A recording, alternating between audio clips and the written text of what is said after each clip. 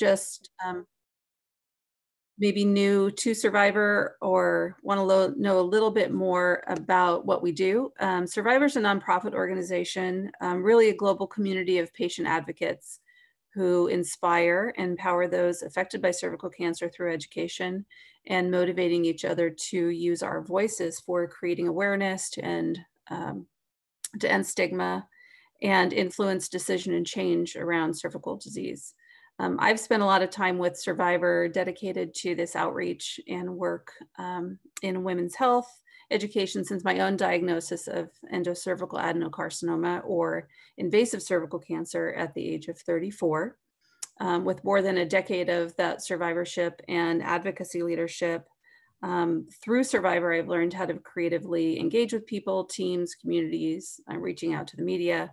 But ultimately, that work is to change hearts and minds around HPV cancer prevention. So I'm so happy to be moderating this panel today called Cervical Cancer and Clinical Trials or Real World Experiences. I'm joined today by three amazing panelists, Dr. Oliver Rosen, Carol Lacey, and Jen Myers. Hi, everyone. We're extending our gratitude as well to SQZ for sponsoring this webinar today. It's an opportunity to learn some of the latest and cervical cancer clinical trials from firsthand knowledge, which is critically important because a lot of us as patients either didn't know about clinical trials going into this, didn't know much, or really didn't know how to navigate, even how to ask the questions. So this panelist, our panelists are going to join in just a few minutes. As we get started, we want to welcome everyone from wherever you're logging in today. Some housekeeping items before we get started. Because this is a webinar format, we won't be able to see or hear you. So we're going to be communicating through the Zoom chat box. If you've got any general questions about the presentation, go ahead and type them into the question box on your Zoom screen. That's located just below there if you're not familiar.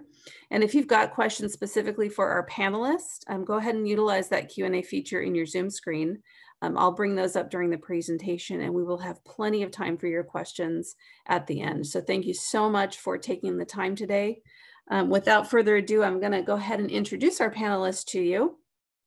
And our first panelist today, joining me in sunny California, which we just confirmed, is Carol Lacey. Hi, Carol.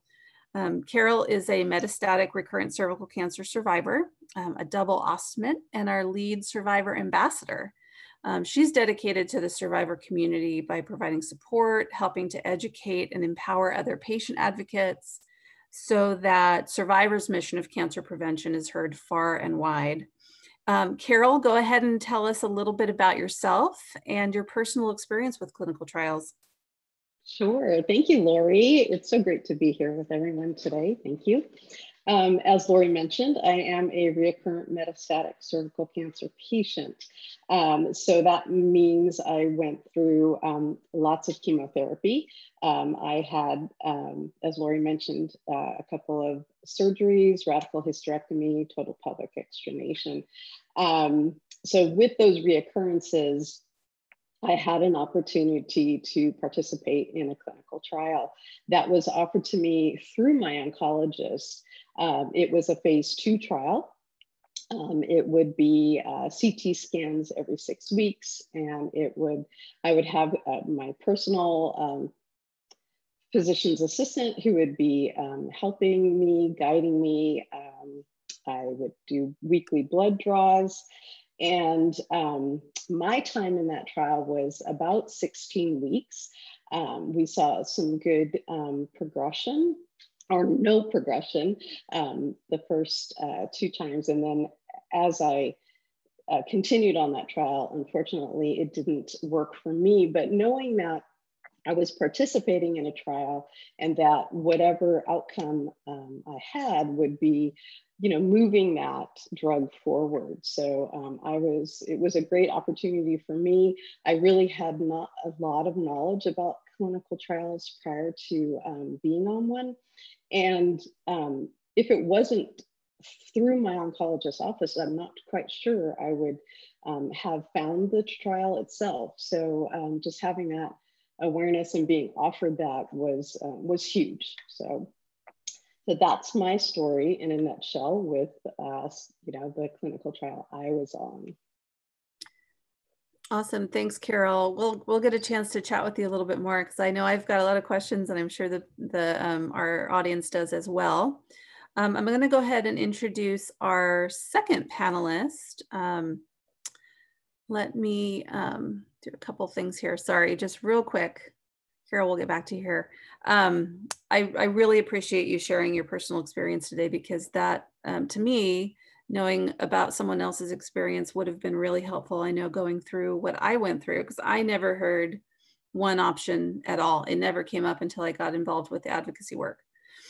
So thank you so much for sharing that. And we really appreciate that perspective.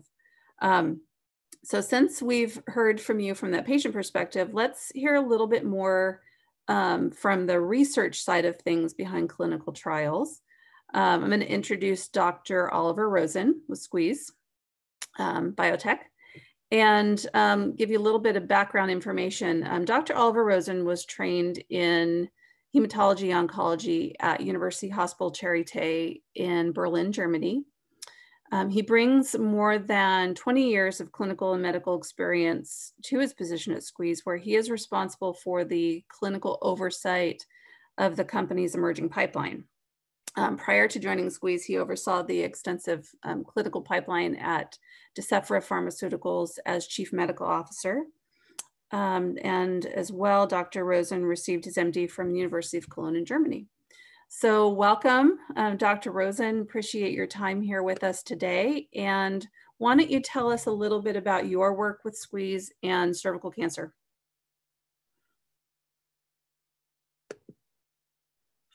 Oh, and Dr. Rosen, you're muted. I thought I did already. There we go. Thank you, Laurie. So I wish it would only be 20 years of experience. Thank you for the compliment. So I will share my screen also now. Yeah, so I would really like to start kind of building on what you just said about the kind of research environment and kind of how, and obviously, Carol, it was wonderful to hear from you how we got to, how do we learn about a clinical trial or so. And so I will say that I learned as a physician in the hospital when I practiced in Germany, I learned relatively early on that sometimes I had a very different view how a patient would feel about their cancer treatment compared to how I felt it was going. And that was something that was open-minded once you kind of had, and it's also obviously a matter of experience in your academic career to get more comfortable and then to say, tell me more how you think it's going. And that was really eye-opening. And so now with SQZ Biotechnologies, we really focused early on doing what we're doing with input from patients so that we know that we're addressing what people really need and not just addressing what we think somebody else might need. And so SQZ Biotechnologies is a very small biotech company, we're 100 people, in kind of developing a very new platform. And we have basically two platforms right now. And so I would like to first kind of introduce you to the commitment that SQZ made to patients with HPV-16 positive cervical cancers. So one of the two opportunities which both allow us to reinvent cell therapy by relying on a patient's own immune system. And so one is based on white blood cells and the other one is based on red blood cells. They both have their benefits. And that's why we're going after both opportunities. And so it is really important that we use these different kind of natural processes and immunological mechanisms to develop the best solution that we then can carry forward. I would assume that this audience already has heard about so-called immune checkpoint inhibitors, the current understanding of the oncology community is really that these antigen-specific responses that a vaccine would trigger, that they would be then amplified in combination with other modalities, as an example, in combination with immune checkpoint inhibitors. And so the so I'm trying to compare and contrast a little bit the two platforms here. So one of the platforms, the white blood cell based platform, our study is called SQZ PBMC HPV 101. And here we use, white blood cells as they are in everybody's bloodstream. We enrich them. And so it requires a blood filtration process, so to say. And the patient is undergoing something which is called a leukapheresis. And you're sitting, as it is kind of depicted here, and this machine where on one side of your body, cells are coming out of your body, and then they go through this filter, and then they come back on the other side. This study is a bit more advanced already, and so we were able to demonstrate already the safety of this treatment, and presented the data outside ASCO this year. And the monotherapy phase is almost completed. We tested for this study 4 different dose levels, and we are currently at the highest dose level. We have 1 patient with metastatic cervical cancer who stayed on the study for more than 10 months. And that was quite encouraging, because the previous therapy had been pembrolizumab, which is an immune checkpoint inhibitor, and the patient had never had stable disease based on pembrolizumab. And we expect in fall this year to start a combination phase for this trial. The other study, the other platform, is based on red blood cells, and so the name is very similar of this study, SQZ AAC HPV 101. And here we use a simple blood draw of 200 milliliters to then manufacture this customized, very kind of personalized patient treatment. The study is in the process of being activated. I will have the sites at the end of my presentation. Here we activate the study, and the first site will be University of San Diego hopefully in a couple of weeks. And then we'll start the monotherapy dose escalation for this one. And so the study design, so I try to make it a bit more high level here, and it's applicable for both studies. Here we have these different dose escalations when we use the vaccine only, and then we have a combination phase where we combine it with commonly known and approved immune checkpoint inhibitors, nivolumab or ipilimumab, and the white blood cell based study, we also offer atezolizumab on a regular doses. So patients can stay on the study as long as the drug is available, and checkpoint inhibitors are provided for 2 years. And obviously, if the patient has a long benefit, we would continue also to provide this longer. What is important is we try to really understand if it's tolerable, it's safe, and also what does it do in the patient's body. So these are the different endpoints that we try to measure. It is obviously always a question, who can participate in these trials? And so patients must be 18 years or older to be eligible for this trial. And there's a kind of a white blood cell blood group, so to say, which is called HLA system, and they have to be HLA-A2 positive here. So that's something relatively quickly detectable at a hospital. They have to have documentation that it's cervical cancer and non-curable cervical cancer. And patients must not be amenable to curative treatment, so like surgery or radiation or chemoradiation. And they must have progressed on 1 systemic therapy and will have progressed before they get on our study. And so then if patients are interested in this study, then they must be willing to do this leukapheresis, what I had shared, or provide this red blood cell donation. The hospital would obviously make sure that they have a good venous access so that the own blood cells can be collected. And so here I try to kind of, in layman's terms, to describe what these cell-based cancer vaccines are. So they're made from a patient's own blood, and they help to attack the body's cancer. And so the treatment itself gives a patient's body the instruction, so to say, to destroy the cancer cells. And when combined then in this combination phase with an immune checkpoint inhibitor, one would expect that there might be even a better efficacy of the two together. And I need to emphasize these are early development programs, so we have not proven yet that they can effectively treat cancer, but that's obviously our goal to demonstrate. And as we heard before, it is every participation, so to say, in a clinical trial contributes to developing these drugs. And on the right side of the slide, I tried now to just in simpler terms to describe what the cancer vaccine does. So this is a very complicated, what is called a cancer immunity cycle that scientists have agreed on now for more than 10 years, that this is how this works. And so we are basically supporting initial steps of a patient's immune system to destroy cancer. And obviously we know a patient who has cancer, they need help. The immune system is not able to destroy the cancer by themselves. And so we support with our cancer vaccines early steps of this cascade. And then the immune checkpoint inhibitors, they take care of kind of later stages of this process. And I'd be always happy to address more questions during the Q&A session. So the last slide now here summarizes the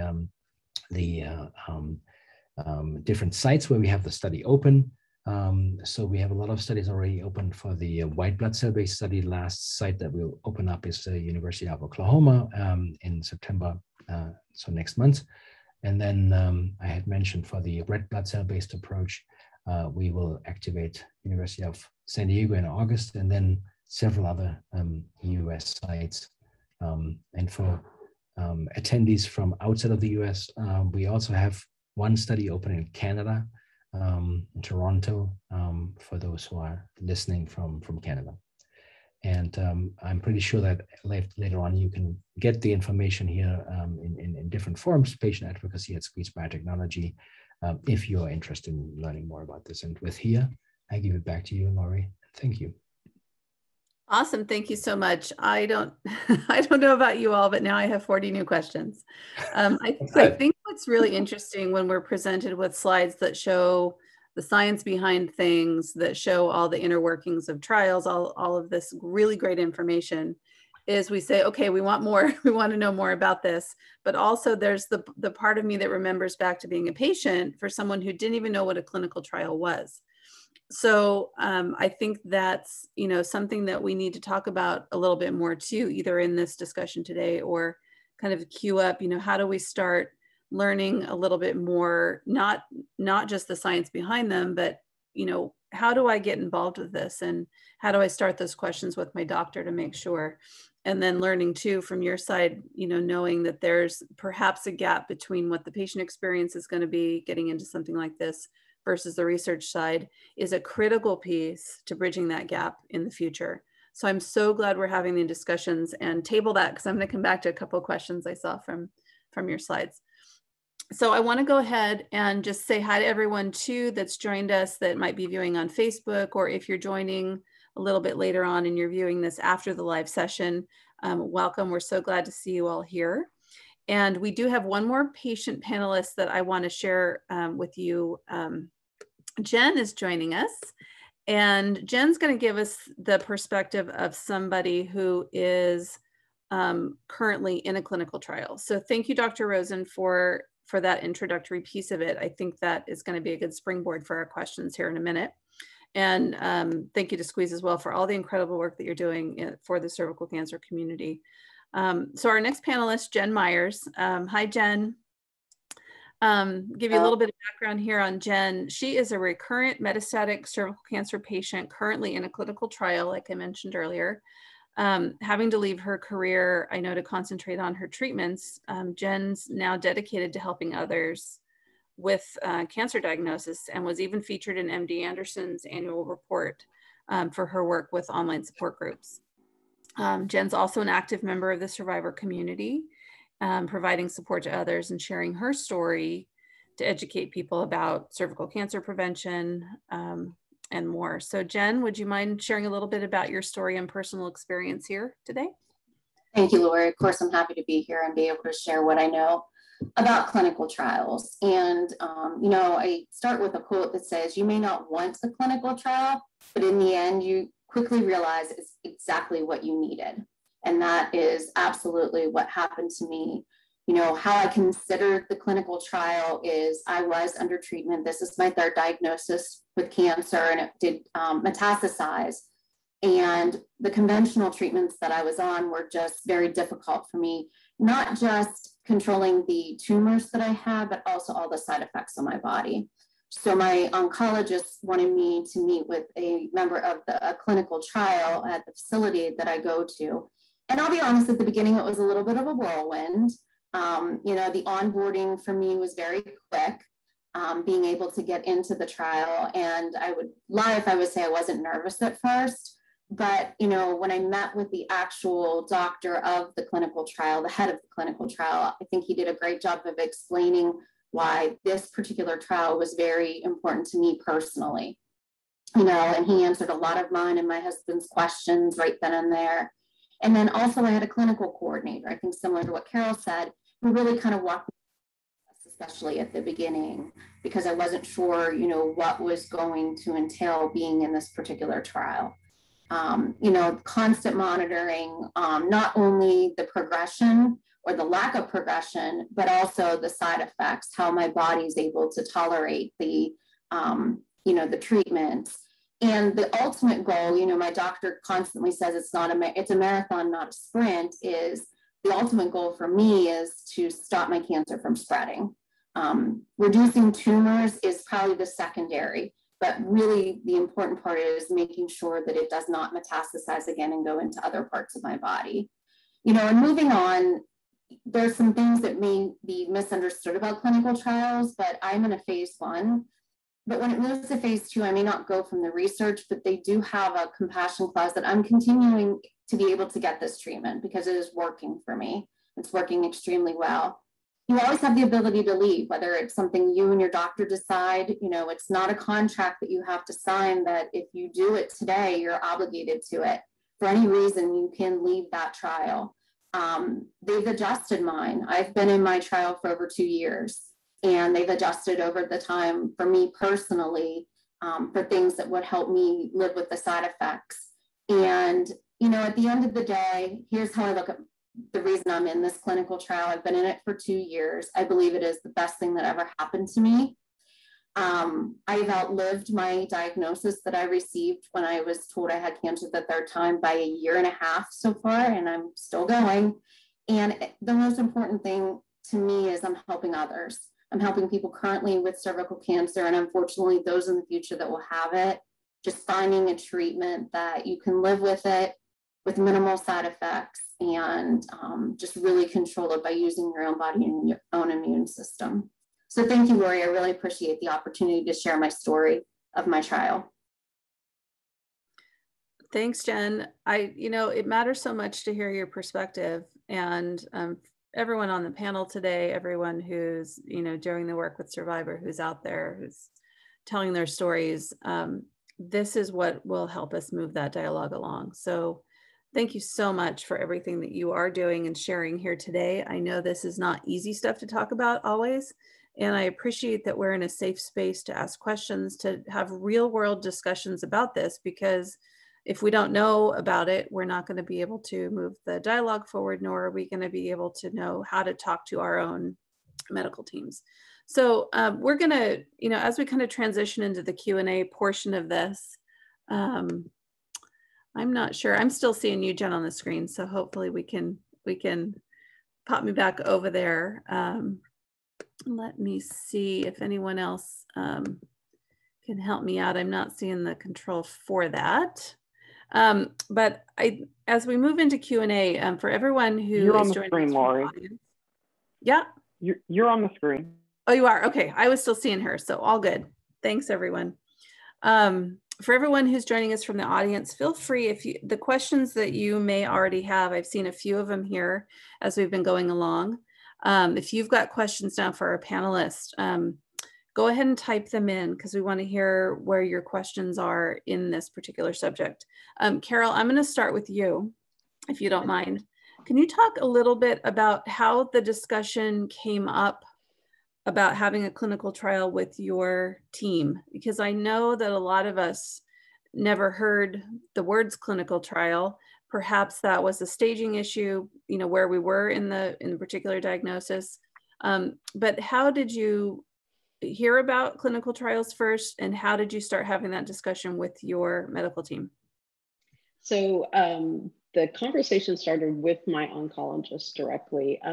I had just come off a Taxol, Carbo, and Avastin where it had stopped working. So those were sort of the qualifiers for the immunotherapy clinical trial that was offered to me. So I kind of, you know, my experience aligned with the requirements of that particular clinical trial. And like you, I certainly knew about clinical trials, but I had, you know, misconceptions, right? I thought, you know, am I going to get a placebo?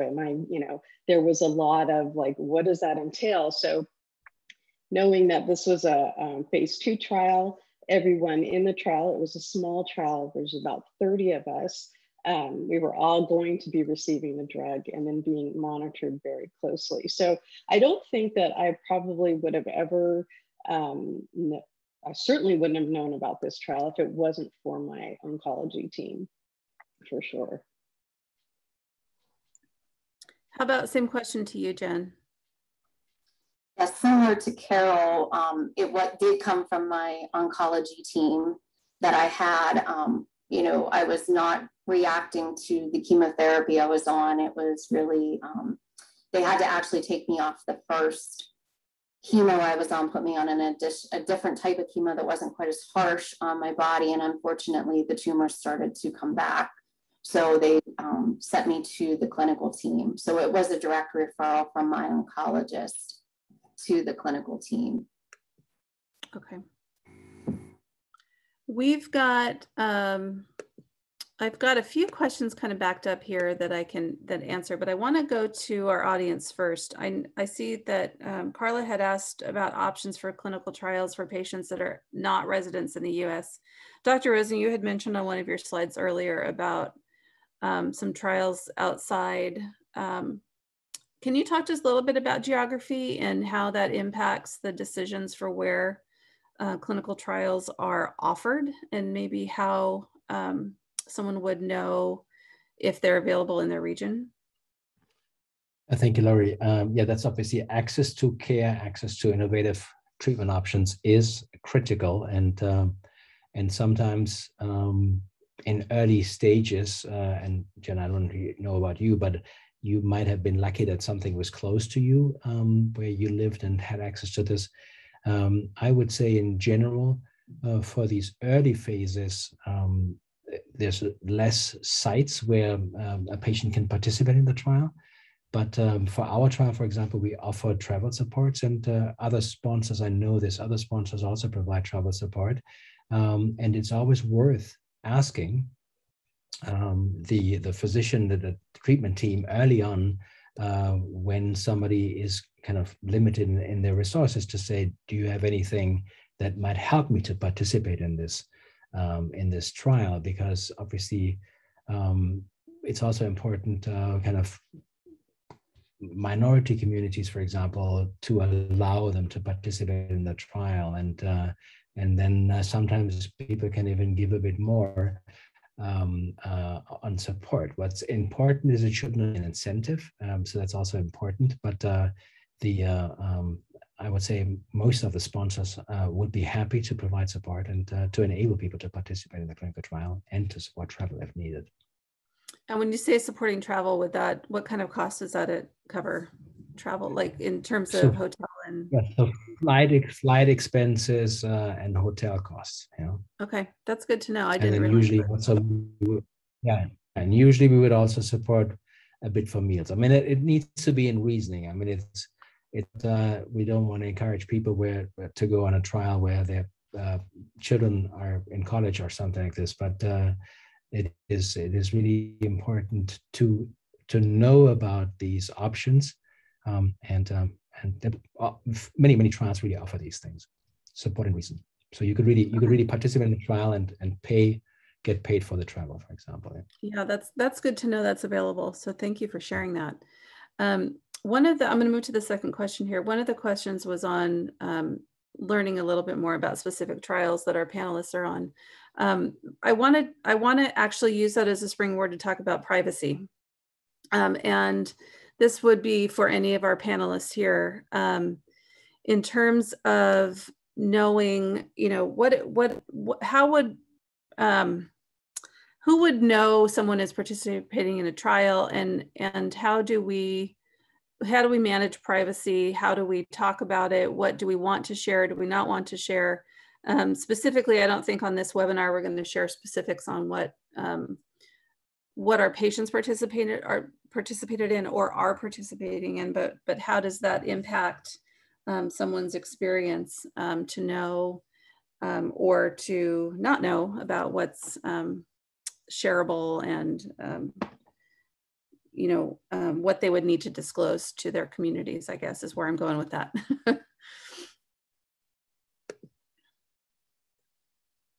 That's for any of you. It's just kind of a general question of, is this something? I'd be happy to break the ice. I'd be happy to break the ice. So as a sponsor, as a company that runs a trial, we don't even want to know, and that's really important, we don't even want to know the identity of a patient, because it makes it harder also to know who this person is. Because I mean, as soon as there's a personal component, so to say, involved, it makes decision-making hard. I mean, a physician, a treating oncologist is sometimes in a really tough spot when you know the patient. And so sometimes we have a patient reaching out to us, and then we always say, please don't send us anything with your name. But we get you in contact with the right people, because we obviously also want to honor the HIPAA rules. We know sometimes people are willing to share a lot of information that they might later regret. So we don't never want to be in that position. So when a patient participates in a clinical trial, all what we know is kind of an identification number, so that there is really a cutoff. So the site knows then who they're talking about when we talk about the patient number, but it really allows to have this firewall, and that nobody can understand who is a given patient. Yeah, that's fantastic. Thank you. And I do thank you so much for bringing up the question about sharing information from our audience, because privacy is an important part of this. And I just want to make sure we covered that. And I'm going to, you had touched on this a little bit, Dr. Rosen, on access to trials, and how are we as a kind of global community here making sure that we're giving access to all, specifically communities of color, those that might not have access to the knowledge about the clinical trial. Is that information getting to communities, or do we still have a gap there? Or any of the other panelists can answer that as well. Sorry, go ahead, Dr. Rosen. Yeah, thank you. Yeah, so I certainly do not want to pretend to say that everybody has access to this information. So I think we know there's still a lot of work to be done. And obviously we'll post the slides and then everybody can see the sites. What I will point out is, for example, the University of Kansas, the physician, the principal investigator, Dr. Joaquina Baronda, she is very dedicated to support underserved communities of communities of color, and they have a very special program there. But I would say that in general, all university hospitals, they have outreach programs to share information, to discuss really the pros and the cons of a clinical trial, because there's a lot of anxiety. And so I think clinical research is now at a level of transparency and patient focus that it probably was not always. And so that's why some people probably still have concerns about the participation in a clinical trial. I mean, we see this obviously now with COVID-19 vaccination, and also some people have concerns about this. But I really think a good question is to ask your doctor, would you recommend this to your loved ones? And then to understand why they would not recommend this. But normally when somebody brings a clinical trial forward, they will have already looked into options. I think it was nice that Jen shared that she would not be on the trial without the insight from the treatment team. So I think it is important to have a team you trust, and to understand whether they're really on top of things, and then to listen to their proposals. And sometimes they might even have two trials where they would say both might be good for you, and then to understand the pros and the cons of each of the different options. The last thing, because I want to make sure that others can comment on this also, but the last thing I would say in this context is also sometimes the treatment teams might pick a trial and might say, so like in the situation of Jen's phase 1 trial, or the phase 1 trial that we do, where they would say, I know right now you can participate in this trial, but it will take a long time until I can offer you this treatment again. And so as long as we monitor your cancer closely enough, then we can transition as soon as necessary to something different, but we would not want you to miss that opportunity. There might be other trials that are not as different in what's offered as standard of care. It might be sometimes also overwhelming, and that's obviously why I think also as a sponsor, we're grateful for the work that Cervivor does, where people can ask also questions then and get more insights. Yeah, I think this is a really good topic that we should continue having dialogue about for sure, because we don't have the time today to really dive deeper into it, but clearly we need to be having these discussions to make sure that patients have not only access to the information, but are being, having the opportunity to ask the questions as well. So I have kind of a two-part question. I want to be mindful of our time, but also talk a little bit to our patients about, or ask our patients about, if you could start kind of, for the folks on the call that might not understand the difference between, say, chemotherapy and radiation therapy and a clinical trial. Can you talk a little bit about your experiences of how those things differ, just so we can all make sure that we're on the same page of where does this happen in the treatment, and what's the experience like going through something like this versus the other treatments that you may have already had? And you touched on it earlier, so I was just hoping you could expand on that a little bit. That's for Carol or Jen.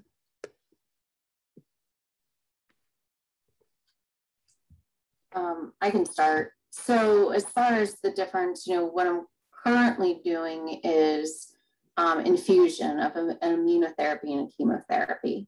Both are FDA approved, but they are not approved to be working together. So that is the current trial that I'm on. And I know there was a question. And I would like to say, my trial may not work for everybody. How they determined was, looking at the genetic makeup. And there were several trials that I was qualified for. So I think it's really important not to say, well, I'm in this particular trial and it's working really well for me, is to really talk to your oncology team, get a referral to a team that can really look at you as an individual and find the specific one that's going to work specific for you.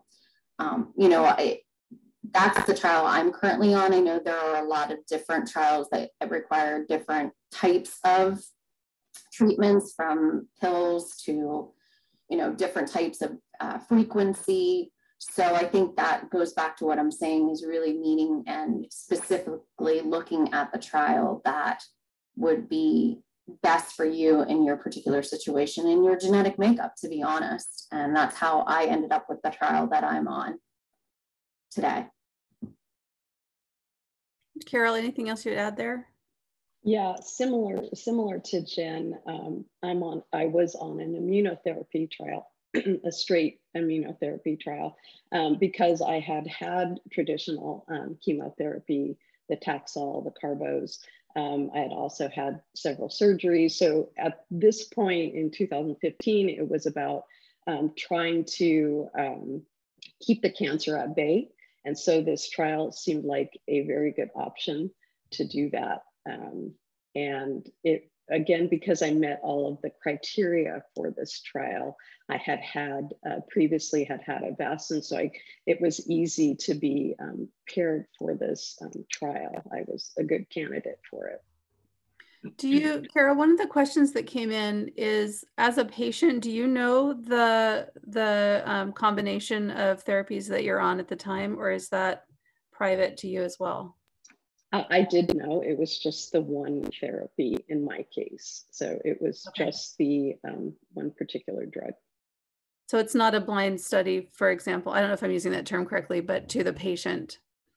Right. No, it was all transparent, and everything, was presented to me up front. And so I knew what was going on. And again, all of the patients in this particular trial were given the same therapy. Okay. And I would say mine was very similar. I know the drugs that I'm on, and I was told up front what those would be, in addition to that there would not be anybody in this phase 1 on a placebo, that I was guaranteed to get and I think that's a big misconception at times, that you don't, there are trials like that, but my trial was not. I know I'm getting the drugs. I know what drugs I'm getting. And at the time, are you allowed to share that information out, or are you requested to keep it private? No, you can share it. I mean, I can share it with anyone that I choose to share it with. Okay. So yeah, I was not required to keep it private. Okay. Well, you used blog post. Right. I'm glad you're sharing the information. I wasn't sure. You used a word about oh, go ahead. May I just come in for one point, because I want to talk about the placebo just for 1 second, because I think that is so important.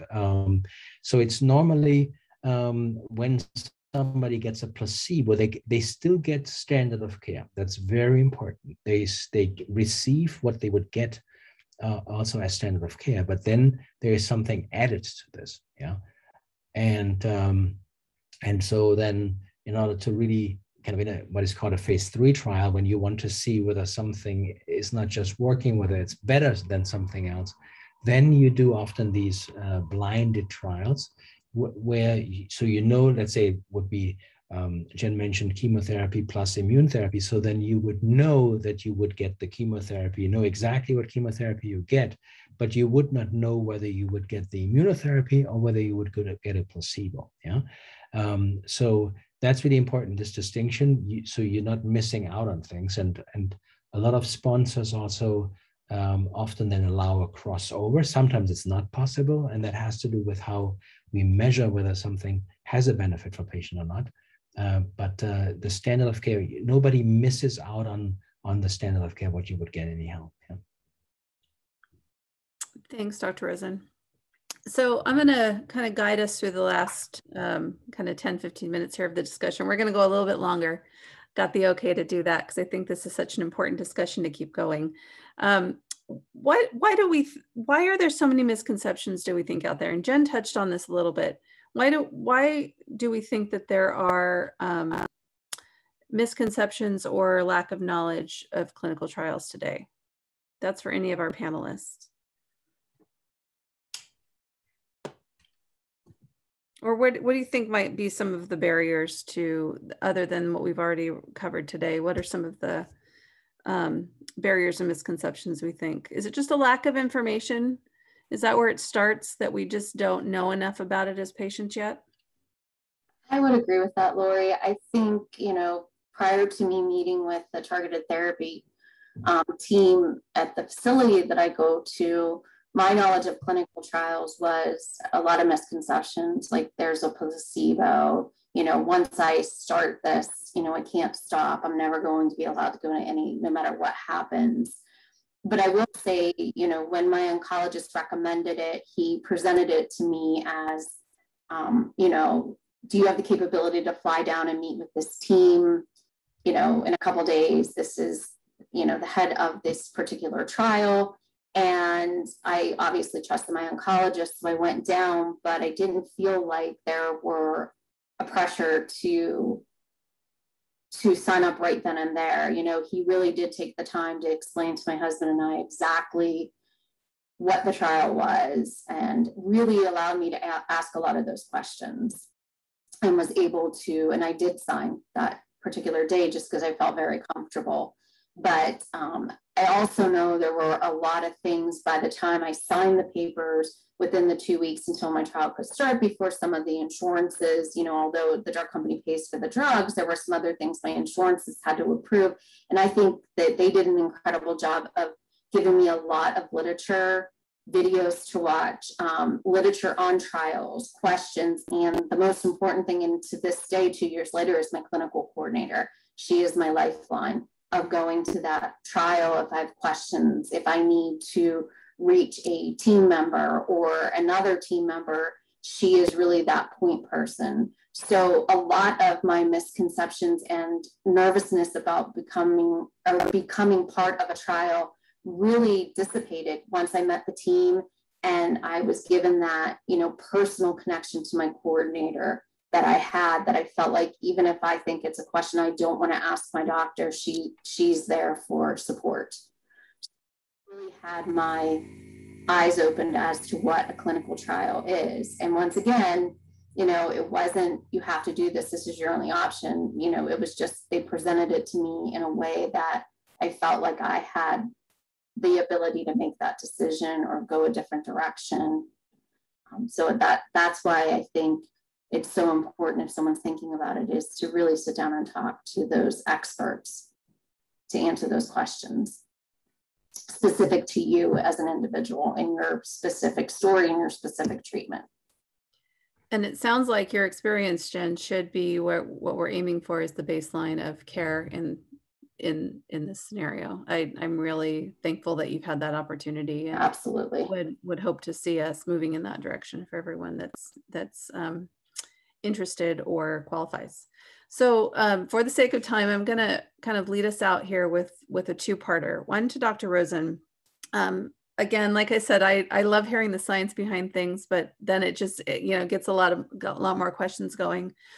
And then I'm going to come back to our two patient panelists. Dr. Rosen, what do you feel like are our next steps to kind of bridge some of this information between what the researchers are doing and what the teams are doing out there in the field to the patient? What do you think are some of our important next steps to try? Yeah, I would say the first and probably most important step is really communication. I mean, that's why medicine has become much more complicated nowadays, and that's a good thing because we know more about cancers and the biology and what the cancer does to try to escape the treatment, so to say. And also for physicians nowadays, it's much more complicated. There's much more subtypes of cancers, and in the past, when you look at breast cancer, I mean, it's something that often there's so many different subtypes, and now we know they have to all be treated differently. And for cervical cancer, it's the same thing. There are differences, and we need to relook at this. I was glad that Jen brought up the point about the genomics, so to say, the genetics of the cancer, and that the team was really paying attention to this to then find a good option for her. And that's what we have to do. And so I think it is for a physician or for a treatment team, it is in some ways fine line to walk, that the patient doesn't feel overwhelmed with all the information. I think scientists want to explain what they're doing. And I mean, if I would ask a civil engineer about construction of a house, I would also eventually say, I'm sorry, I'm lost here. So it's a fine line to walk. But I would hope also a patient should really be very curious about this and take kind of this in their own hands, and to say, I really want to understand what's out there, and use resources like what Cervivor has to offer, and just not being shy of questions. I think when you, and trust me, and I think we all have had experiences in our with friends or families with cancer, and so we all know that sometimes then people are nervous when they see a physician, they're waiting in line, and then they finally get to see the team. So have a list of questions prepared and go over this and take the time to write notes and just say, I'm sorry, this is new for me. Can you just speak a little bit slower? I mean, these are the basic things, because then we feel more confident. I think Jen made an extremely important point. She said, I felt comfortable while I was there to say, I will join that trial.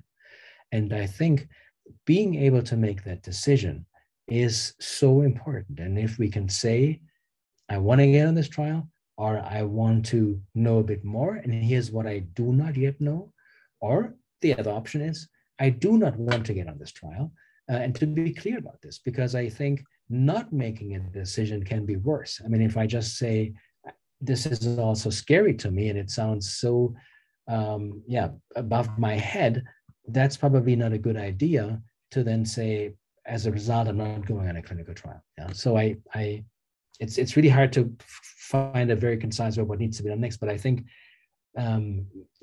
treatment teams are very dedicated to help the patient understand what they offer. But the patient has to also really say, I want to take my fate in my own hands. I mean, that, to be very clear, that was for me the reason why I went into cancer treatments. Because if you tell a smoker stop smoking, they would say, not a good idea, tell me something different. And I always knew that from residency, and so that cancer patients, a lot of them wanted to take charge of their own lives and be comfortable, even if it gets more complicated. Find resources. People are happy to find resources for you also and to share this with you. Yeah, being educated, then you can make a decision, and then I declined the trial or I did not decline the trial. But the researchers are eager to explain. There's a lot of more trials out there, and we still have a very, very low number of patients participating in a clinical trial. Yeah, and with all the options nowadays, we need the willingness and the open-mindedness of patients, not feeling like guinea pigs, but to say, this is an opportunity for me. Because Jen is a good example. I personally also know, not in person, but from patients on trials, for them, it was the best choice to get on a trial. There's others also where it did not benefit, but how many patients have the experience that standard of care doesn't work? Yeah? Awesome. Thank you. Thank you for that.